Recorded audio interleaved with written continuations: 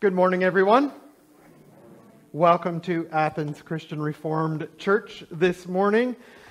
This is Palm Sunday, but I don't know about you entirely, but I think this is a Palm Sunday like no other for us.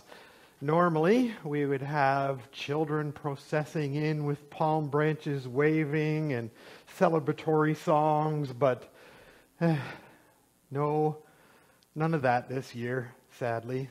But that being said, our celebration is no less true. And we will talk about that a little bit more as we go on throughout the service. In the meantime, in terms of announcements, just a reminder that nominations are wrapping up, right?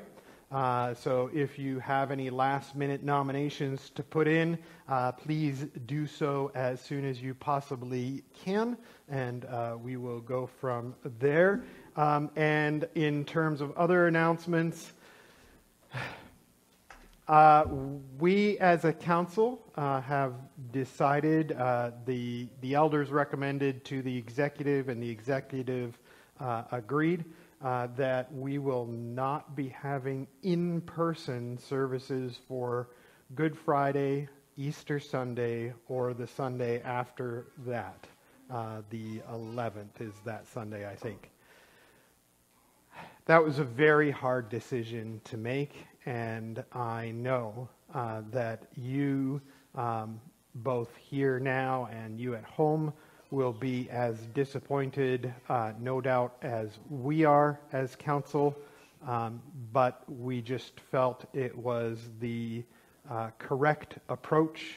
Last couple of times that council decided to shut down in-person services, almost immediately after that, our health unit went into lockdown, or the whole province did. So the council has used a lot of discretion and wisdom and discernment on this. Not to toot their horn too much, don't want to give them a swelled head, but we've been trying really hard. And so I know that's disappointing. I know some of you will no doubt disagree with the decision. It was tough. We will, of course, have online services for Good Friday and Easter Sunday, and for the Sunday after that. And then, Lord willing, we will be coming back together on April the 19th with, not the 19th, that would be a Monday. On the 18th, Chris Smid will be preaching that Sunday. I will be having a little bit of belated March break with the family. So those are, I believe, all the announcements that I need to make at this particular time. So would you please rise and receive God's greeting. Welcome, brothers and sisters, in the name of our King, our Savior, Lord and God.